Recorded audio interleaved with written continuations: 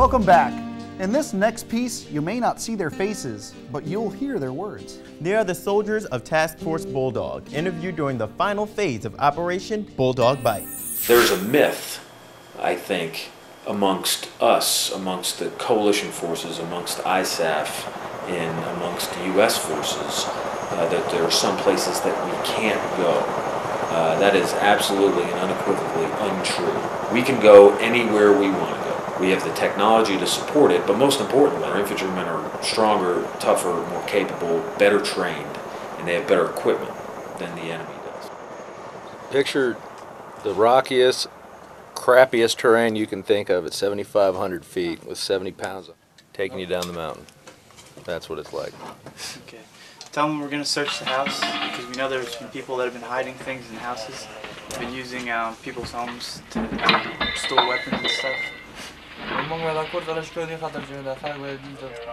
Our objective was to clear the village of all enemy and any caches, weapons, explosive things of that nature with the A&A.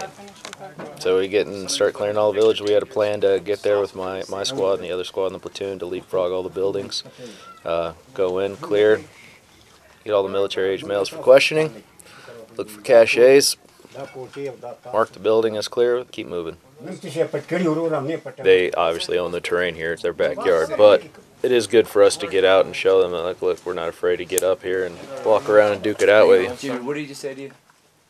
He says, Sergeant, sir. Bulldog Bite was designed to push back on the enemy, create a greater area of security so that more opportunities for good governance and development could take place, and more opportunities for the government to reach out to the people. That said, I give the enemy full credit. In a lot of cases, he's willing to stand and fight. Stand and fight and die, but stand and fight. I don't make any bones about it. I don't expect to defeat the insurgency in the Pesh River Valley. But what we've got to do is make sure that there is room to develop governance, room to promote governance, room to promote development in the community for the large majority of the population that live here.